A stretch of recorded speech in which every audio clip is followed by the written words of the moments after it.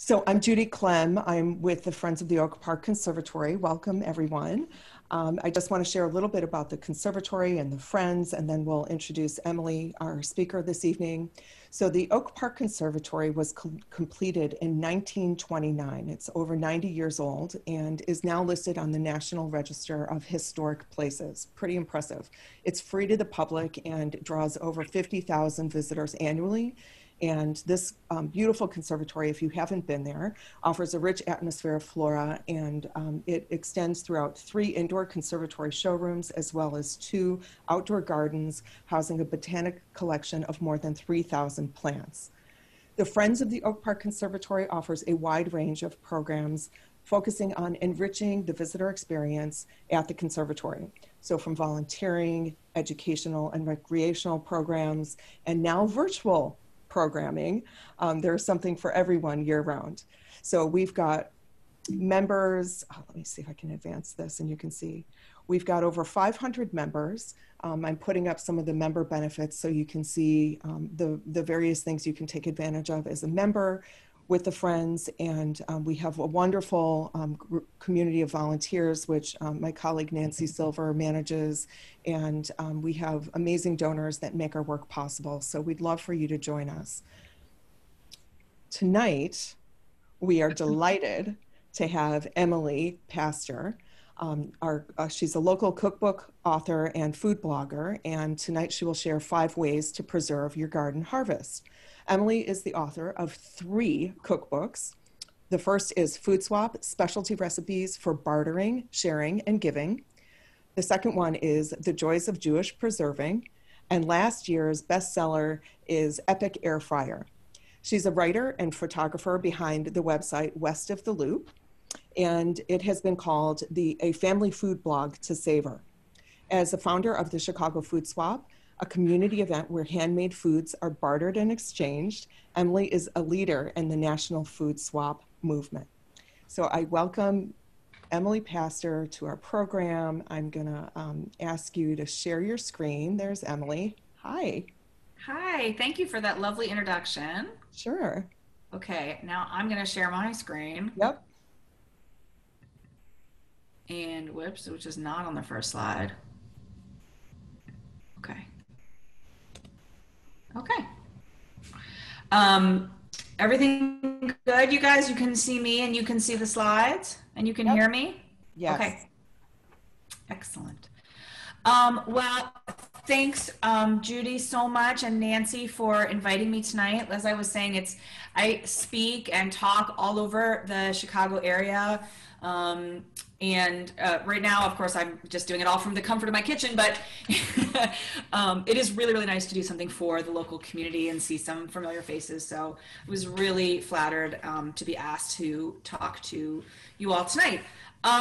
So obviously the Oak Park Conservatory is really focused on things like sustainability and also gardening and plant life in our community. And so I'm going to talk to you guys about something which I think is very closely adjacent to gardening, which is how to preserve the seasonal harvest. And this is going to, I think, be applicable and useful whether you're a gardener yourself, like Judy is a gardener, and my friends Kelly and Gary, who I saw in there, great gardeners. I'm not, I only grow herbs.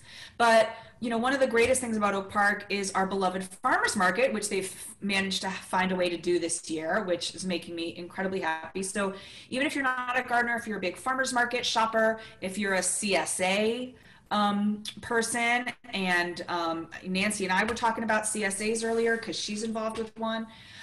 You know, if you, this time of year, wherever you're getting your local and your seasonal produce from, whether it's your backyard or pick your own farm or a CSA or the farmers market, this is absolutely like the golden time for local seasonal produce. And we all know that, you know, it's not going to last and winter's going to be here soon, and we're going to be stuck with blueberries that are flown in from Chile or gosh only knows where. So what can we do to preserve the harvest right now when it's at its peak and try to eat a little bit more seasonally, a little bit more locally all year round? So that's what we're going to be talking about tonight. Judy gave me such a nice introduction, and I really appreciate it. But it's just a little bit about me. That's like the cover of my first book, Food Swap. On social, you can always find me pretty much at West of the Loop, everywhere. That's the title of my blog, and I love saying it to an Oak Park crowd because you guys get the little joke. And that's a copy of the cover of my second book, The Joys of Jewish Preserving. So if you're interested in canning and fermentation, there's a lot of recipes in that book specifically on those topics. So let's take a step back first before we get into the nitty gritty of like how, and just talk about why. Because I think, as most of us probably realize, there was a time, until quite recently really in human history, where preserving food beyond the growing season was a matter of life and death. This was a time before refrigeration, before, cargo transport, when you could get blueberries flown in from Chile in January. And so if people, particularly people in harsher climates, like say our climate, if they were going to survive that winter, they were going to have to be able to preserve some of their produce over that long winter. That's obviously not the case now. You can get pretty much anything you want all year round. The blueberries from Chile don't taste as good as the blueberries from Michigan right now, which I don't know about you guys, but we buy these like 5-pound boxes of blueberries at the farmer's market on Saturdays, and they're gone by next Saturday. My family just eats them like crazy. So how can you argue with that? It's a superfood. So why do we want to preserve food? First of all, some of it will be just touched on a moment ago. Maybe you have too much. You're a gardener. You're getting a CSA box. You tend to overbuy at the farmer's market. That's me. And so the week is going on and you're rapidly watching these fruit and vegetables that you maybe spent a lot of money on or grew yourself, and they're starting to get a little bit long in the tooth, and you're panicking, what are we going to do? So that's a great moment to have some of these techniques that we're going to talk about tonight. If you've got them in your back pocket, it's a great way to preserve some of that food, prevent food waste, which we know is an environmental problem, as well as just sort of being a shame. So some of these techniques are going to help you when you are just drowning in fresh produce. Another reason, touched on a minute ago, environmental reasons. We want to avoid food waste. We want to eat more locally. Maybe we want to eat more seasonally. A lot of people who come to me looking to learn how to preserve and can, sometimes they've got dietary issues, an allergy, an intolerance. And a lot of foods on the market today, commercial foods, may have a lot of things in them that they're trying to avoid. So they want to be starting to making a lot more of their own like pantry type staples from scratch. So that's another possible reason that people might want to do their own preserving, make their own pickles and jams and condiments and whatnot. Lastly, it's just fun for those of you out there who are already canning and fermenting. You can make things that are really delicious. You can make things that are hard to find on the market. I've talked to people who have a very specific nostalgic memory of a grandmother or an aunt or beloved family member who made apple jelly or watermelon rind pickles, and they can't even find something like that on the market today. So they're really hoping to make it themselves. Homemade preserves make beautiful gifts. So there's a lot of reasons why we might want to do this. Fermented foods, which I'm going to be talking about a little bit later, very, very healthy for us. So that's another thing. They've become a bit trendy lately, which I think is funny because it's such an ancient technique. But people are interested in some of those health benefits. So these are all the reasons why we might want to preserve food, even though it's not really strictly a matter of necessity for us. Okay, I'm trying to figure out, oh, good. I guess I figured out how to advance the slides. Okay. So that I'm going to be touching on 5 methods tonight.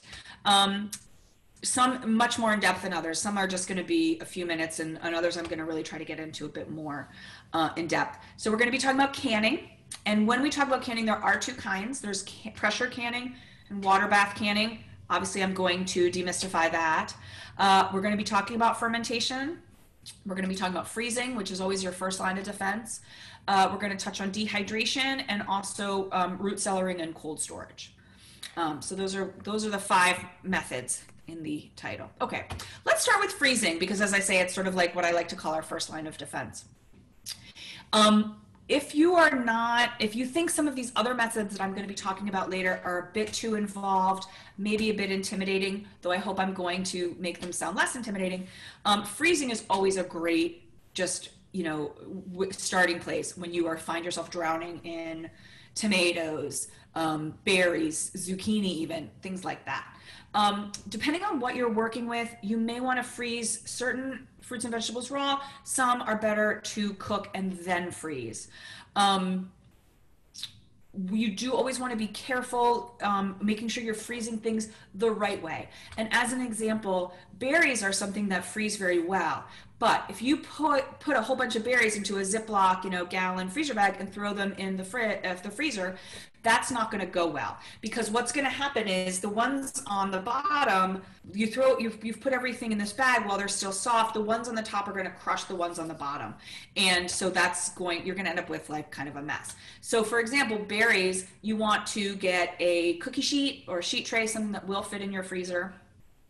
Side note, when we redid our kitchen 2 years ago, I literally went to Apt with a half sheet tray to make sure it was going to fit into every freezer I was considering buying. That's a true story.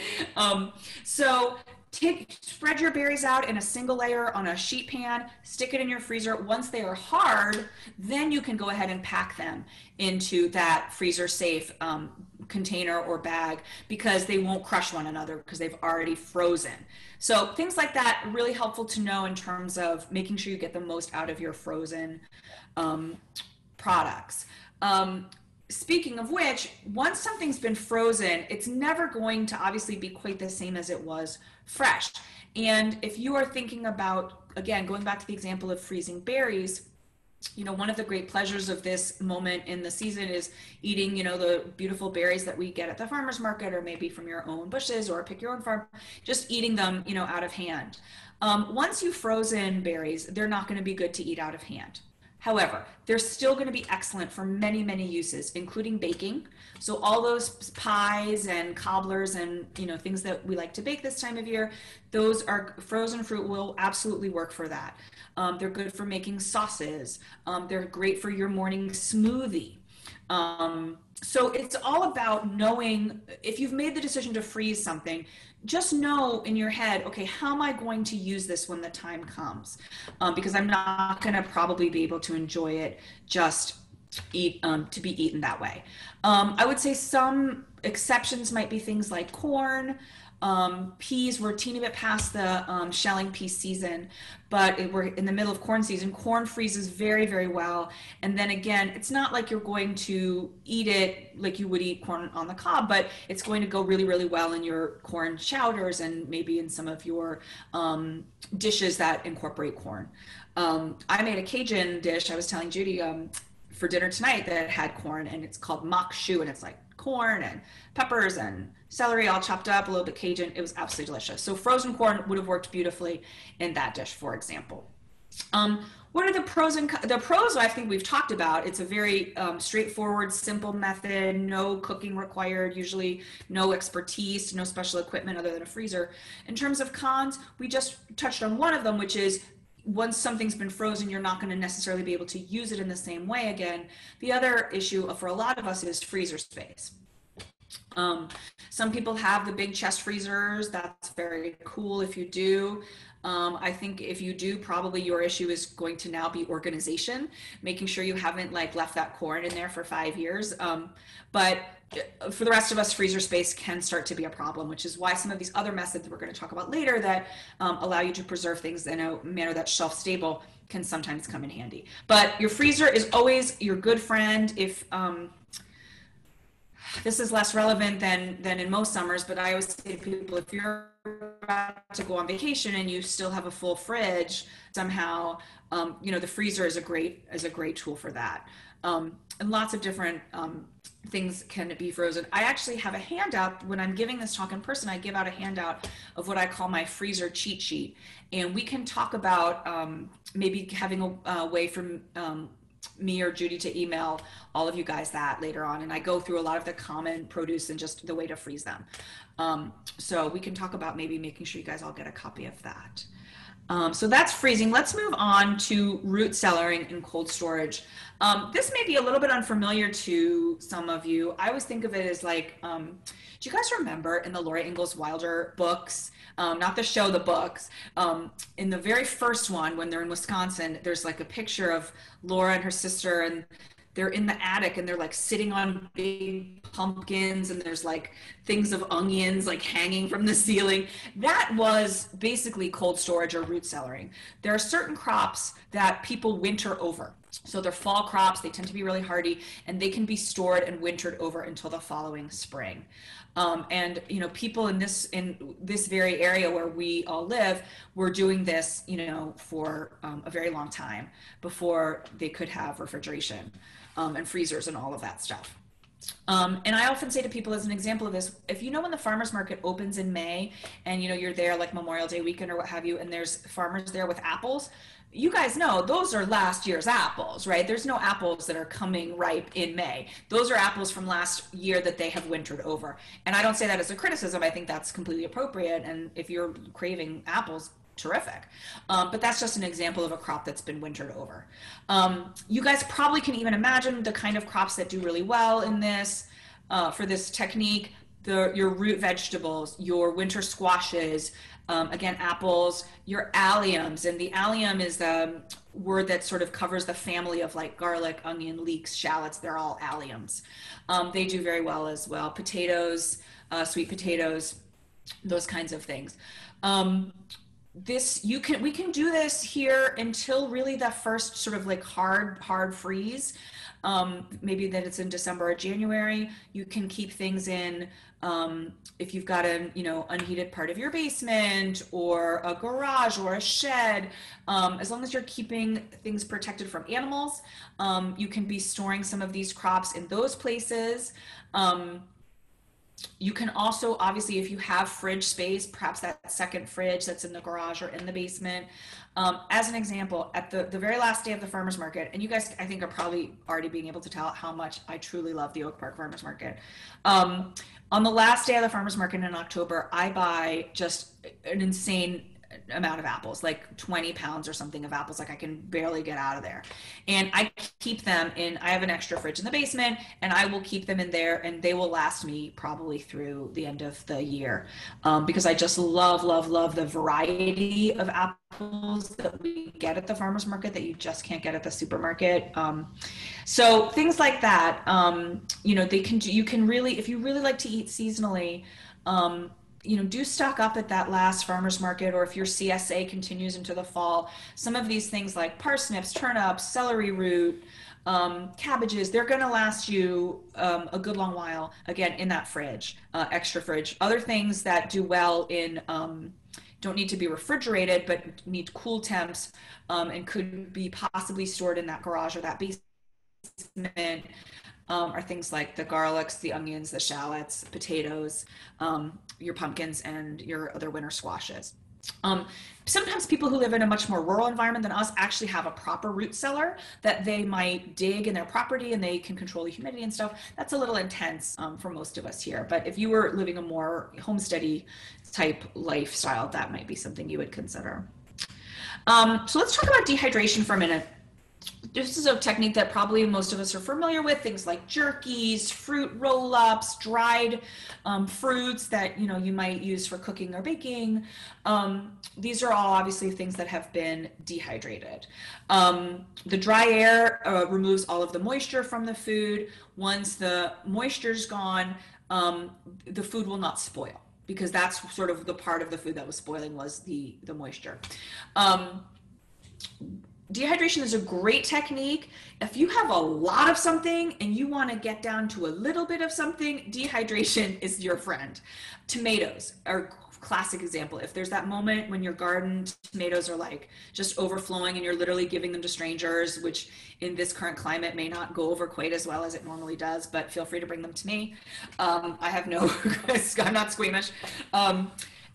so, oven drying tomatoes is a great way from going, from I have a massive crate of tomatoes and all of a sudden, wait, I have a teeny little jar of tomatoes. So dehydration is great for that. It can really concentrate flavors, so that's really lovely. You don't have to add sugar. So it can be a really nice technique. Obviously, somewhat limited in terms of the uses once something's been dehydrated. Some things can be reconstituted, like mushrooms, and some things, once they're dried, you're going to sort of eat them like that, like the fruit roll-up that is pictured here. You can absolutely dehydrate some of those berries that we were talking about, or other fruits. They work really well. This is something that a lot of us have herbs, even people who are bad gardeners like me, maybe can grow herbs. This is a really nice technique for your herbs. And obviously we can go to the store and buy dried herbs. But I'm going to be completely honest with you guys. I think the dried herbs at the supermarket taste like sawdust. I don't think with a few exceptions, don't think they have a ton of flavor. Your own homegrown herbs that you dry and use pretty promptly are going to have tons more flavor.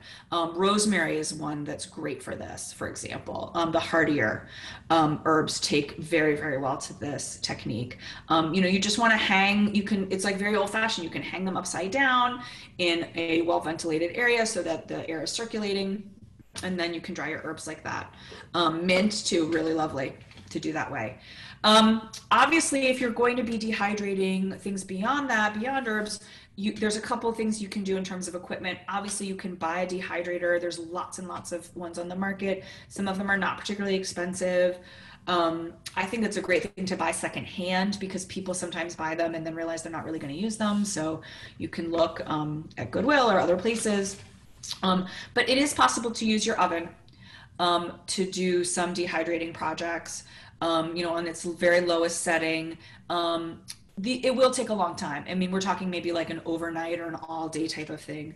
I don't own a dehydrator myself, and I did make those fruit roll-ups that are in the picture, and I just used my oven. But it's, it was a matter of many, many hours of this fruit puree that I had spread very thin on a baking sheet and had put in a very low, like 150-degree oven.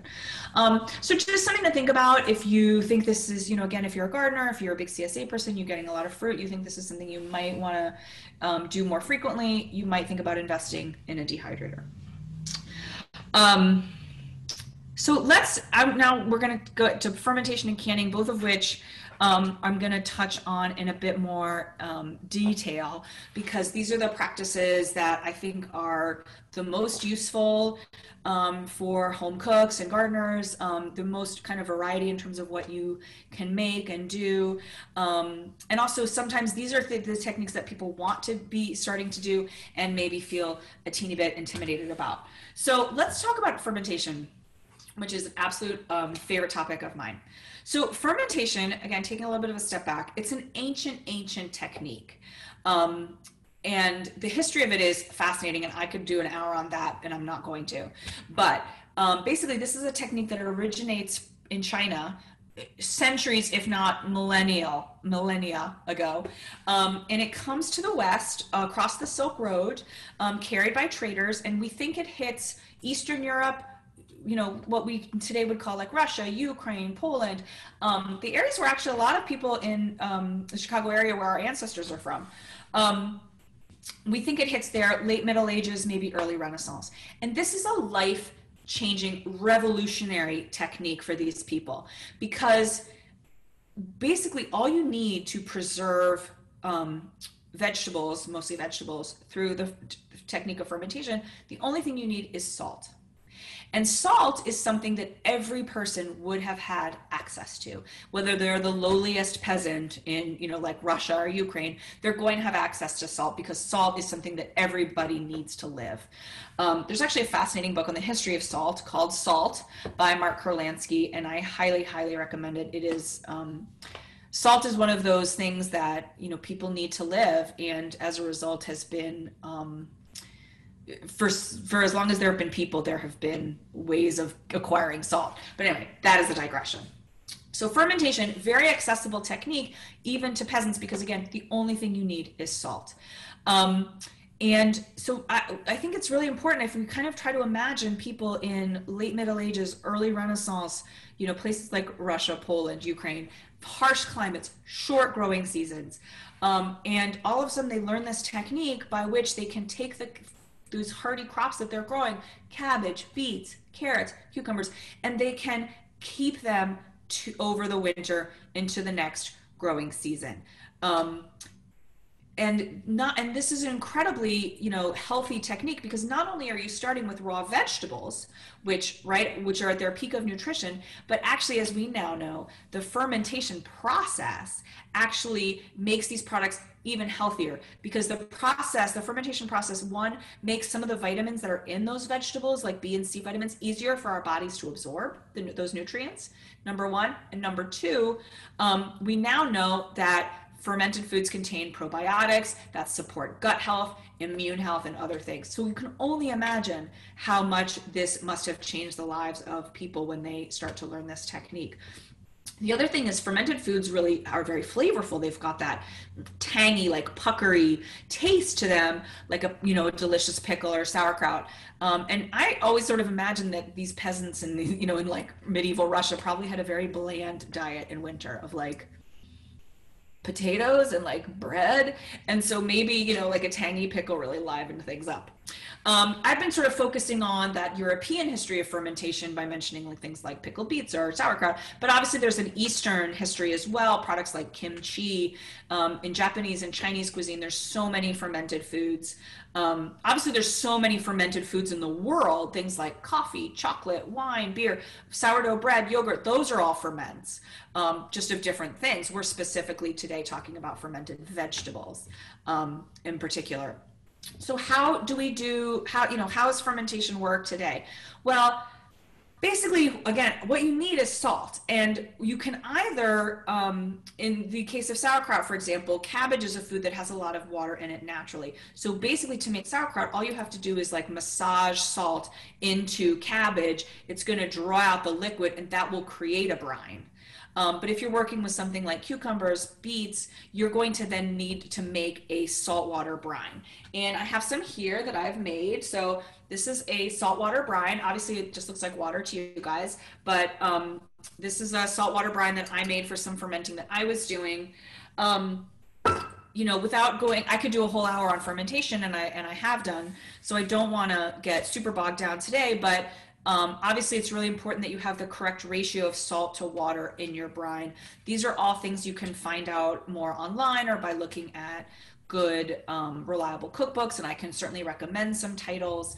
But it's very important to have that correct ratio of salt to water in your brine, because that's how you're going to attract the good bacteria that cause the fermentation process to happen. That's basically you're harnessing wild yeast or what we call good bacteria that's naturally occurring in the atmosphere. You're bringing it to your ferment through that saltwater brine. The other thing that's happening with that saltwater brine is that saltwater brine creates an anaerobic or oxygen-free environment, which oxygen is sort of our spoiler for these purposes. Things degrade or spoil because of oxygen. So in an anaerobic environment, your produce is not going to spoil. That's number one. Number two, the brine has attracted that good bacteria, those lactobacillus probiotics, to that particular product, and they're going to start the process of turning the vegetables' natural sugars into lactic acid, and that's going to ferment it and give it that characteristic tangy, pickly taste. How long that takes and that's a process that happens obviously not in the refrigerator, because that would be too cold. You actually want fermentation to happen between like 65 and 75 degrees. So for most of us, room temp. I'm sure there's a place in your house, a basement, a closet, where that's the exact temp you're going to find. How long the fermentation process takes is going to depend a little bit on whether you're on the colder or the warmer side of that temperature range. I have brought a ferment with me. These are some cucumber pickles, some pickling cukes that I got at our farmer's market a little while ago. And you can see they're just in a glass jar. And I poured a brine over them. In terms of flavorings, what they've got inside is some dill heads, You can also use dill seeds. They've got garlic, because a kosher dill pickle is not a kosher dill pickle without garlic, and some mustard seeds and some peppercorns. So different flavorings go right in there with your vegetables. And this was obviously a clean and sterilized jar. Packed the cucumbers in. I packed my seasonings in. I poured the brine over it. I made sure that my vegetables were submerged in the brine. That's a really key point. We have a little saying that we say, which is submerge in brine and all will be fine. Because of course you need that anaerobic oxygen-free environment. And as long as the veggies are below the brine and not sticking up out of the brine, they are going to, again, be free from oxygen.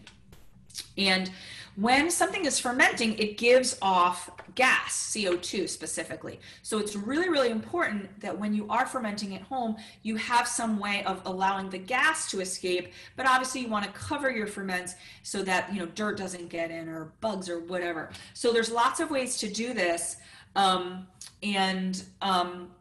You know, at the most basic level, you can use I'm just looking around for some jars. You can use, like, you know, mason jars. This one's kind of small, but quart size or half-gallon mason jars. You can use those to ferment. You can simply put some cheesecloth or muslin over the top, you know, screw on one of these lids to hold it in place, and that's going to be sufficient for these purposes, right? Because the muslin or the cheesecloth is going to protect it, but it's going to allow the gas to escape.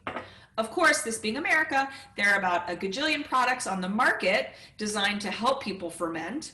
And you can find most of these online. And also, if you don't care to shop online, home brewing stores are very good for some of these fermentation products. So some of the things you might find, these are simply glass weights.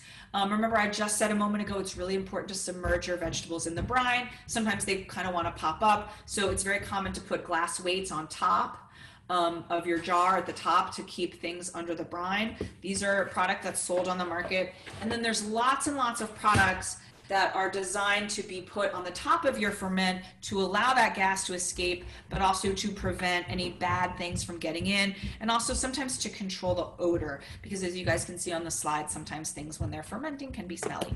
So this, for example, is called a pickle pipe, and it literally fits.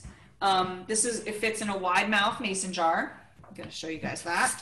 So again, these products are all designed to work with the, you know, common like ball or mason jar. So really handy. So it fits right here on a wide mouth mason jar. You guys can't see this, but there's a teeny hole right here in this kind of nipply looking thing, forgive me. And so that is sufficient to allow the CO2 to escape, but keep your ferment nice and protected. You guys probably saw when I held up my pickles, this gizmo here, which is called an airlock. This is another thing. I guess home brewers use them quite a bit. So there's also products on the market that have, here's another example. This is also a lid designed for a wide mouth ball jar. And you can see it's got this little hole in it. So you can use one of these airlocks and simply put it in the hole and screw that onto your quart size or half-gallon size mason jar. This also does a really good job of controlling the odor. And I'm going to be honest with you, like, stuff smells when it's fermenting. Like, and if you're doing it in the closet or the basement, your family might complain. Why does the basement smell like feet?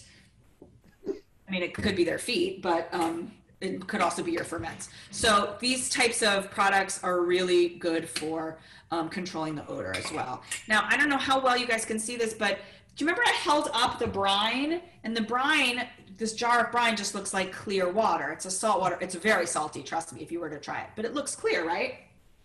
And these pickles, they've been in the basement for, I don't know, maybe a week. I should keep better track. But you can hopefully see that this brine is quite cloudy. That's the sign that fermentation is taking place. As your brine starts to turn cloudy, you might see bubbles happening. And also you can always taste your product. And I always tell people, if it's, you know, people often ask me, well, how long is it going to take for my, you know, pickles to ferment or my sauerkraut or what have you? It's really going to depend a little bit on your situation on the ground, how cold your basement is, how cold your closet is. But a good rule of thumb is, you know, try it after 5 days, try it after a week. If it's still tasting salty to you, it's probably not done. Okay. It should have that puckery, pickly taste, not a salty taste. But after that, it's really up to personal preference. Using the example of like pickles, like a kosher dill pickle, you guys, we don't have great deli here in Oak Park. We have a great farmers market, but we don't have great deli. But if you go up north and you get some good deli, you might get offered a half sour or a full sour pickle. That's simply just a question of how long it's fermented. If you still like your pickles to taste a teeny bit cucumbery, to be a bit crunchier, to be a brighter green, not that like super army green, that's a half sour. So you might ferment your pickles for less time. I'm an East Coast girl. Like I'm an old, Jew from the East Coast. So I like full on like deli sour, like, all the way pickles myself. So I just let them ferment for a bit longer. But this is a great thing to do at home. You don't, as I was trying to sort of explain to you guys, you need very little in the way of specialized equipment. Obviously, there's all these products on the market to help make things easier for you.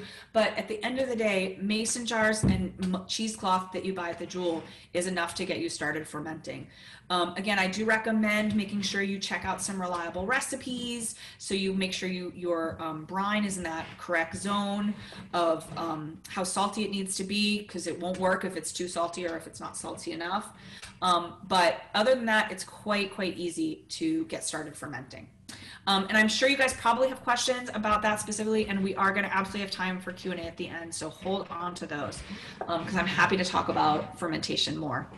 But I do want to get on to the question of canning, which is another really popular and really useful method of home food preservation. I want to take a step back. Well, I can't take that step back yet. I'm going to have to take a step forward and then take a step back. Okay, so there's two, as I mentioned at the very beginning, there is two kinds of canning, the water bath canning and pressure canning. Maybe you guys have a memory of a mom or an aunt or an uncle or a dad doing the water bath canning, which is if you're imagining a big pot of water, boiling water on the stove, and they're making jam and they're putting, jam in the jars of jam into that boiling water, that's water bath canning, obviously. Pressure canning is a bit, it requires specialized equipment, specifically a pressure canner, which is not the same thing as a pressure cooker. So you can't use your Instant Pot for pressure canning. That's actually, I think they're working on that, but at the moment, pressure cooker is different than a pressure canner. And so that's a bit more specialized. I'm going to circle back in a minute to what pressure canning is for. But water bath canning, which I think for most of us is what we think of when we think about canning, is a very safe, very easy method of home food preservation for high acid foods. And that's the key piece here, is that high acid. And you might be thinking to yourself, well, I'm not Marie Curie, Emily, how do I know what's high in acid? Fair enough. This is where I say to you, okay, that's why you're going to look for tested, safe canning recipes. Because if you're looking in a reliable cookbook, a reliable website, and there's some recipes for jam, for pickles, for chutneys that are designed for water bath canning, they are going to be in that safe acidity zone. Okay, the thing that is important for me to say though at this point is, if you're the kind of person who reads a recipe and is like, great, that's a super great suggestion, but actually I'm going to start changing, 25 things, not a great idea when you're canning, particularly in the beginning, because it is important to make sure that things are staying in that safe acidity zone. This is really more important in things like chutneys, where you might have a whole bunch of different ingredients, some of which are going to be high acid and some of which are going to be low acid. So if you're looking at a chutney recipe or a relish recipe and they call for 1 cup of chopped onions, they really mean 1 cup of chopped onions, because an onion is a low acid food. And so that recipe is going to be carefully calibrated to have enough acid, whether it's lemon juice or vinegar, what have you, to account for those other low acid foods. But in general, I got a little bit in the weeds there, but in general, we're talking about things like jam, jelly, and vinegar pickles. Obviously, we were just talking about fermentation. I was just throwing the word pickle around a lot and holding up my jar of pickles, but those were fermented pickles, right? No vinegar at all in that method we were just talking about, right? That's the whole thing about fermentation, is you only need salt. What we're talking about now when I say pickles is vinegar pickles. So the kind of thing where you're going to make a brine on the stove and it's going to have vinegar and water and maybe some sugar and definitely salt and some seasonings, and that's going to be poured over your veggies, and then that jar of veggies is going to go into a boiling water bath canner. That is similarly pickles. We use that term really, really broadly, but I'm going to try to say for these purposes vinegar pickles versus like fermented pickles. So these are all examples of things that can be safely water bath canned. Many of the fruits that we like are already pretty high in acid and can safely be canned as jam, jelly, those kinds of things. The vegetables, things like cucumbers, corn, green beans, carrots, these are all low acid foods. Okay, but they can be safely canned with the addition of vinegar, right? So, because the vinegar is bringing the acid in that case. And so then what you end up with is some, vinegar pickles, pickle vegetables in that way. Usually most of the jams and jellies are just going to require some lemon juice to bring them into that safe acidity zone. Now, I just want to take a minute, 1 second here, and just put a pin in this and say something about tomatoes, because local, if you're a gardener, tomatoes is maybe one of the things you're growing, and people love to can tomatoes, and tomatoes, confusingly, are in a gray zone in terms of acidity. And this is really interesting because people often tell me, well, but my grandmother canned tomatoes and she never added she never added acid to them. Right. Interestingly, a couple generations ago, our tomatoes were higher in acid than the tomatoes we grow today. We have been breeding tomatoes to be less acidic. I don't know, maybe we were all getting heartburn.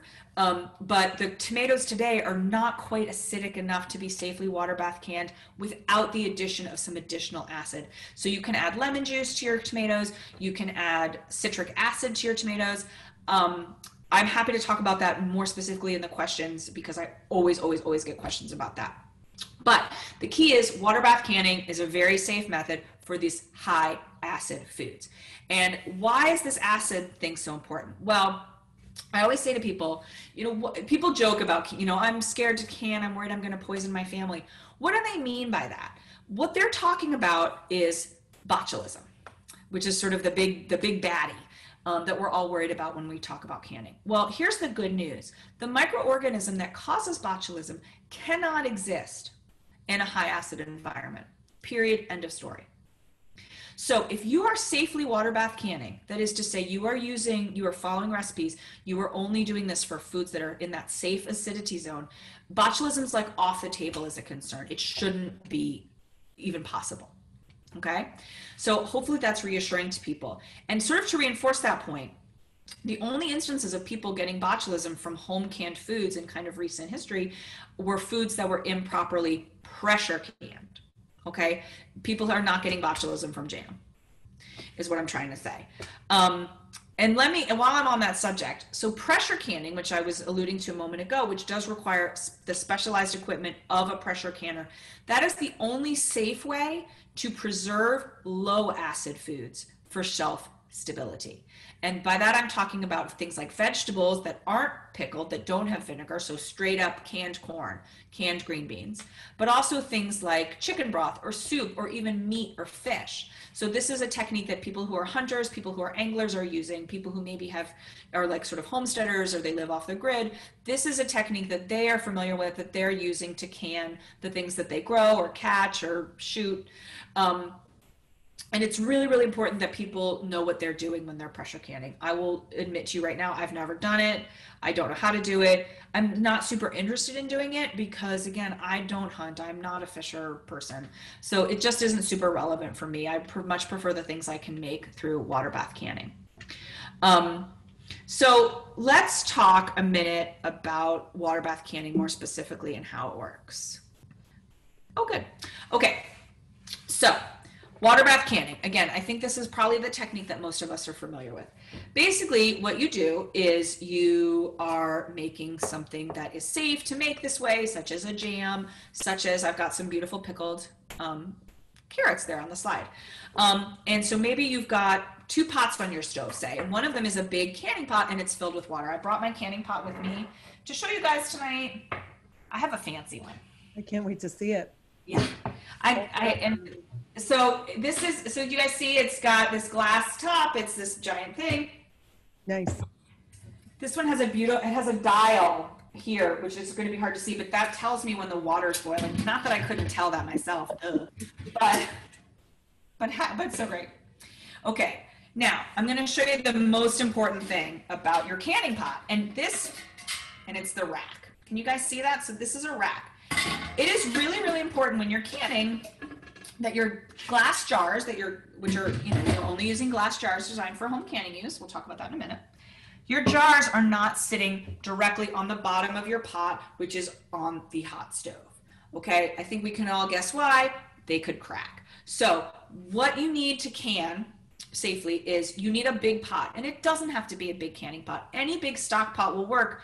Whatever those big pots that like Gentiles used to cook their lobsters in, that's fine. The thing you need that is a rack of some sort, something that's going to elevate your jars off of the bottom of the pot and allow the boiling water to circulate all the way around the jars, top, sides, and bottom. So you can come up with your own version of a big pot with a rack in it. You can use a steamer basket. You can use the rack that comes with your Instant Pot. You can even, if you guys have seen those silicone trivets that are sometimes like in a blossom shape, that works too. So again, you can certainly go out and buy a canning pot. A canning pot is going to come with a rack.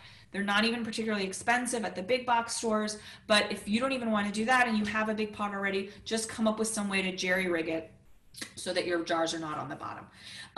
So you've got a pot and it's going to be full of water, and you're going to have whatever you're making that day, maybe some beautiful jam, and you're going to have some of your jars that are intended for home canning use. And these are the ball jars, the mason jars that we're all familiar with. They come in a lot of different sizes and shapes. So this is a pint jar, and this is a half pint jar. I made some apricot jam today, you guys. This is also a half pint jar, okay, which is to say, right? But my hands are fingering the way, but it's a wide mouth jar, so it's shorter and wider, and this one's taller and skinnier, but they are both holding the same amount. These half pint jars are great for jams. Pint jars typical for like a vinegar type pickle. And obviously you can go up. This is a quart jar that has the brine in it. I have a lot of jars. And these are all designed for home canning use. The jars can be used over and over again, very sustainable practice. And they will have the ring and they will have the lid. These lids, which have a sealing compound on the inside, these are designed for a one-time use. They are seal once, and I'm going to talk about how that works in just a sec. Once you break the seal to eat your jam or what have you, that cannot be used again for canning. Certainly it can be used for storage. There are products on the market with reusable lids. If you're concerned about that, the Weck jars that have glass lids. There's plastic lids by a company called Tatler that are reusable. So if you're even concerned about, that amount of waste of the lids, you can find reusable lids. It's just that I give away a lot of jam, and if you give away a jar of jam that has a reusable lid on it, you're never seeing that lid again. So I stick with these lids that the Ball company makes. And as you might imagine, you can buy boxes of just rings and lids, or even just lids, because the jars, as I was just mentioning, can be used over and over again. So how does it work? What's the science behind this? Why is it a safe practice? Okay, so what happens is, you make your jam, you make your vinegar pickles, whatever you're making that day, that again is a high acid food, and you fill up the jar in it. Just side note, make sure your jars are warm when you're putting boiling hot jam or boiling hot brine in them. Don't put that into a cold or room temp jar. I just put my jars in the water at the beginning so that I know they're warm when I need them. But you put your jam or your pickles into your jar, you put on the ring and the lid, okay? And you don't screw the lid on super tight, by the way. You just put it on just so you feel that resistance. And you pop it into your boiling water bath. Now, what's happening in that boiling water bath is a couple of different things that are important. One, the heat from the boiling water It's going to go penetrate all the way to the center of the jar and kill any possible bacteria or baddies. Now remember, botulism, not a concern because we're only doing high acid foods and botulism can't survive in that environment. But there could be other bad guys, bacteria. So the heat from the boiling water is sufficient to kill that. Now, side point, canning recipes are going to tell you, different recipes are going to tell you how long your jar needs to be in that boiling water. Maybe it's 10 minutes, maybe it's 15. With tomatoes, it could be as much as 30 or 35 minutes. That's how long it is going to take for the boiling water of the heat to get all the way to the center of the jar. So things that are denser, like maybe a fruit pie filling, it's going to take a bit longer. So be sure your recipe is going to tell you how long it needs to be in that boiling water. But the heat from the boiling water is going to kill the bacteria. That's thing number one that's going to happen. Now remember, way back when we were talking about fermentation, I said that how oxygen is a spoiler and is our bad guy here because it causes things to spoil and break down. Well, again, we need to make sure there's no oxygen in these jars. So what happens when your jar of jam or pickles is in the boiling water? Flashback to high school chemistry, when things are heated up, they expand. So what happens is that the oxygen that's in that jar is pushed out. Now, side point, remember I was telling you guys when you fill up your jar with jam or pickles, it's really important not to fill it to the tippy top. You need to leave a little bit of room at the top. We call that headspace because otherwise it's going to overflow. So you've left a little bit of room at the top, and in the heat of the boiling water, all the oxygen gets pushed out of that jar. Okay, and then once it's been in the boiling water for a sufficient amount of time to kill all the baddies, you take it out of the water, and when things cool down, what happens? They contract. Okay, and so what happens is your product contracts, your lid with that sealing compound seals, creating a vacuum seal. That's when you hear that sealing sound. Okay, and now imagine this jar is like the jar in the picture. This is full of some kind of delicious vegetable pickle, or maybe it's a relish. We've heated it up. It's killed all the bad guys. The oxygen's all pushed out, and now it has a vacuum seal so no oxygen can get in. And this is now a shelf-stable product for up to a year, according to the USDA. So I was telling you guys, I made some apricot jam today. These apricots were kind of sitting in my fridge for a long time. I'm a little bit embarrassed to admit. And this is a nice sealed jar. Do you guys see? Okay, I can literally hold this by the lid. This is vacuum sealed on there. It is, no oxygen can get in, all the oxygen's out. This is shelf stable. I can keep this not in the fridge, in my pantry downstairs. I can ship it across the country to my mom, whatever I need to do. But that's a shelf stable product. I was just talking to you guys about equipment in terms of, you know, the canning pot, the rack. We need to make sure we're using the jars and the lids. Other than that, there's only a few things that I think are really helpful. This is a jar lifter. I know everyone thinks it's going to be this way, but it's this way. And this is just super handy dandy because tongs just don't cut it. And then the other thing I really like is a funnel. That's a fancy funnel too. I'm very fancy, guys. So in terms of, you know, once you've gone out and maybe bought that canning pot, but even then, if you've got stuff in your kitchen that can work for this, what you nearly need to buy is the jars, and you are good to go with canning. The one thing I just want to emphasize again is it really is important in this instance to be following recipes that have been tested, that seem reliable. And I know that can sometimes seem like a bummer, because maybe you're the kind of cook that likes to experiment, but this is sort of not the moment for experimentation.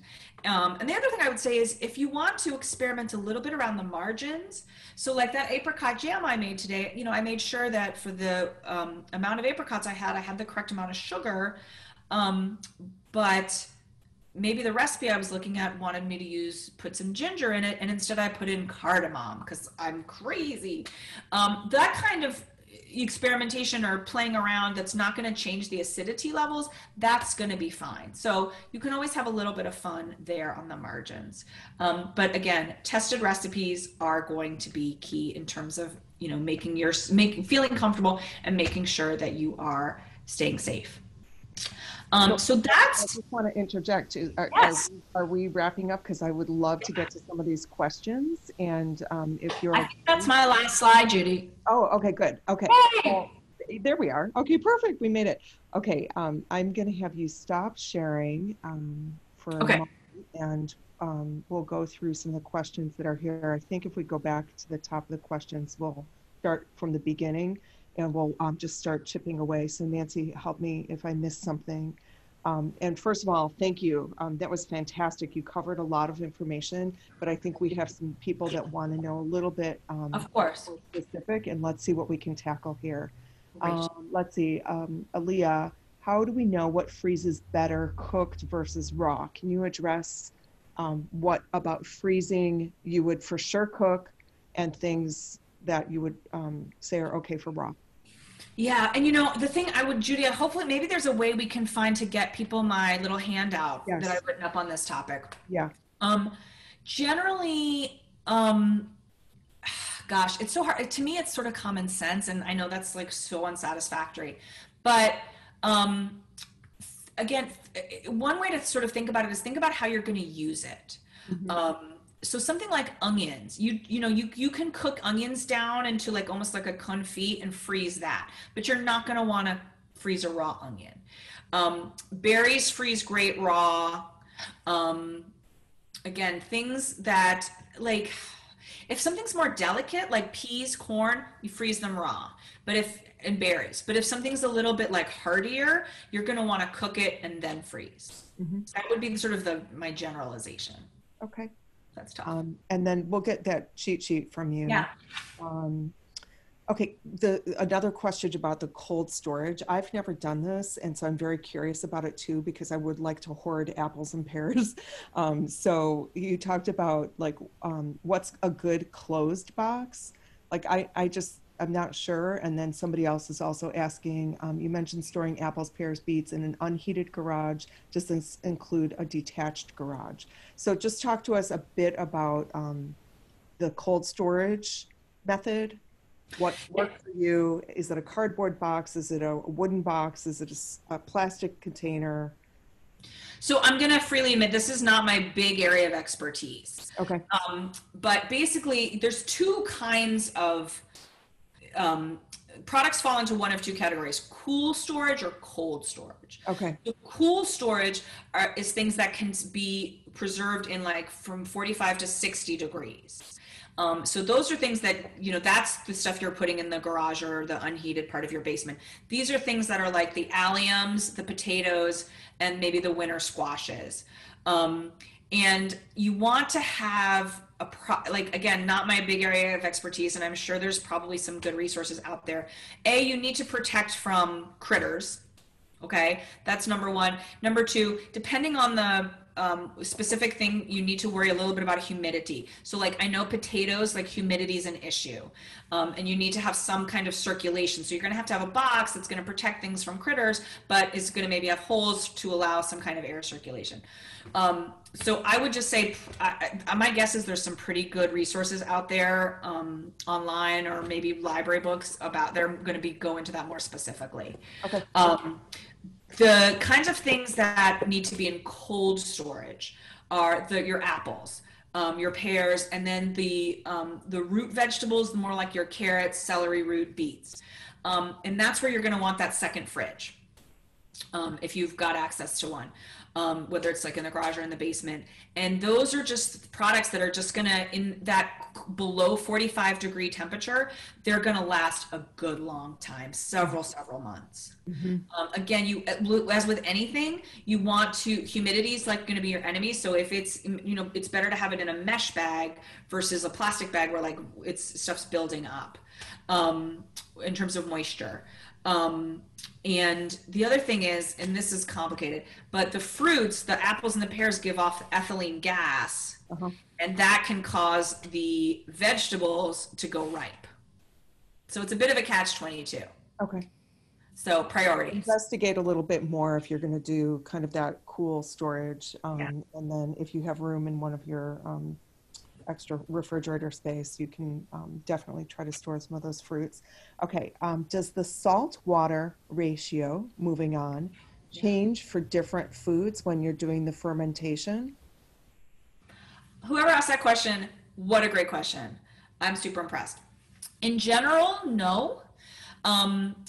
This is an example. I didn't want to get into the weeds too much with this, but this is an area where I really do recommend going out and maybe getting a kitchen scale, which is a product that I generally do recommend. If you're a baker, kitchen scales, doing weight measurements versus volume measurements, way more accurate. That's why they're always doing it on the Great British Baking Show and in Europe.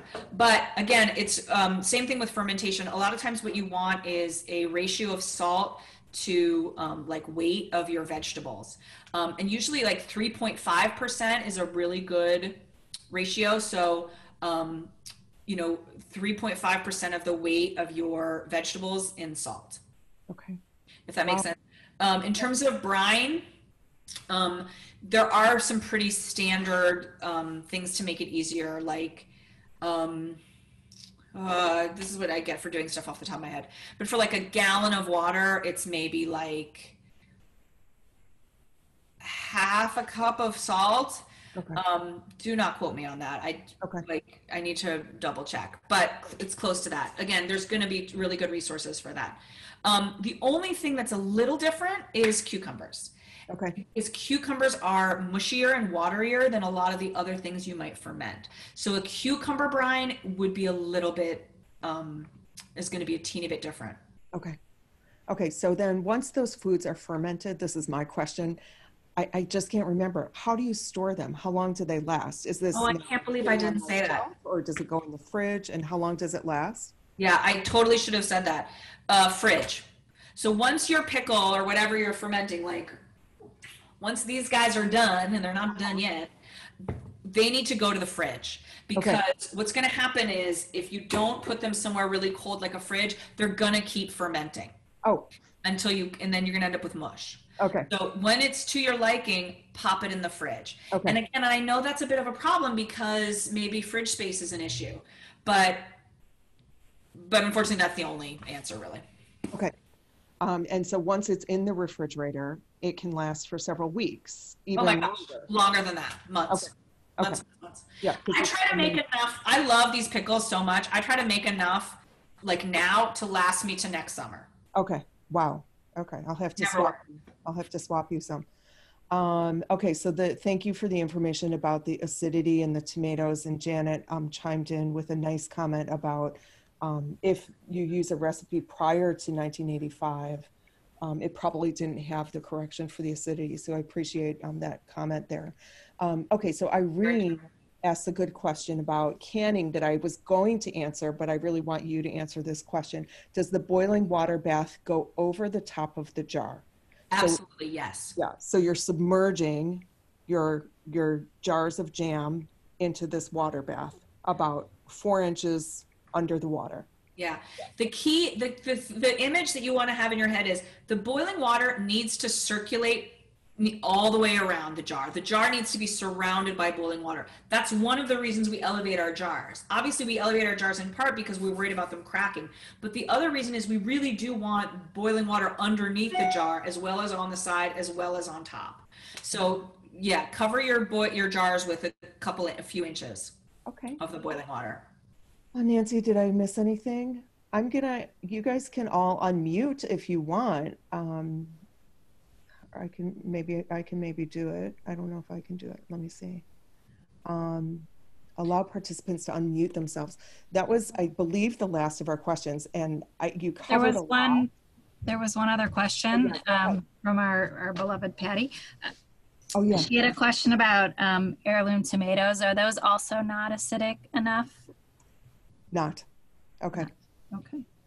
Yeah. So just to get onto that point, just to make a tiny bit of a finer point on it, this really bums people out for some reason. I don't know why. People don't want to add lemon juice to their tomatoes. I totally get that. But the other solution is go to that health food store that's on North Avenue. That's kind of like taking like a time warp back to the 70s. I kind of love that place.